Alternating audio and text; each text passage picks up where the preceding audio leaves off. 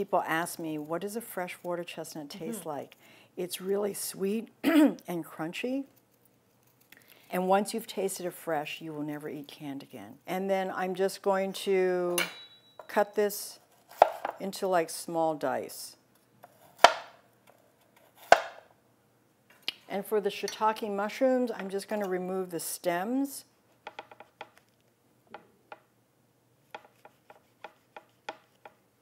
So here's the diced chicken.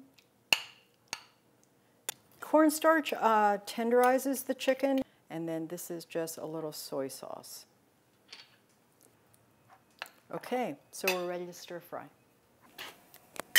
When you stir fry, you must preheat the wok. If you don't preheat the wok first, your food is bound to stick. And I test the temperature of the wok by flicking a drop of water, and the moment the water evaporates, immediately you're ready to go. Take 1 tablespoon of oil. This is peanut oil. You always want to use an oil with a high smoking point.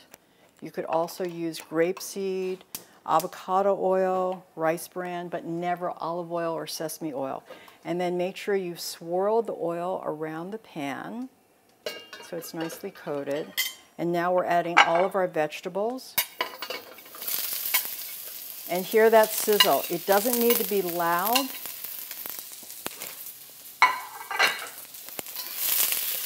But that tells you that your wok is correctly preheated. And so that's about done. Just going to pour it onto this plate. Add another tablespoon of oil. You don't even have to wash the wok. And now I add my chicken.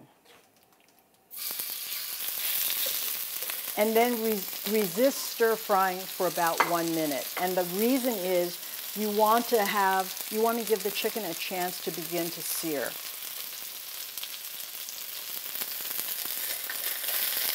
And you see there's no sticking. And now we can add the rest of the vegetables.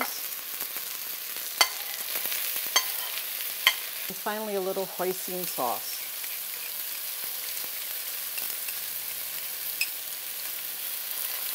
So the key to Chinese cooking for stir fries is you want to start with super fresh ingredients. And the quick cooking and high heat just intensifies the natural flavors and textures of your ingredients. And there you have it. It must have that, well, what is it? Guoxiang. It must have pot fragrance.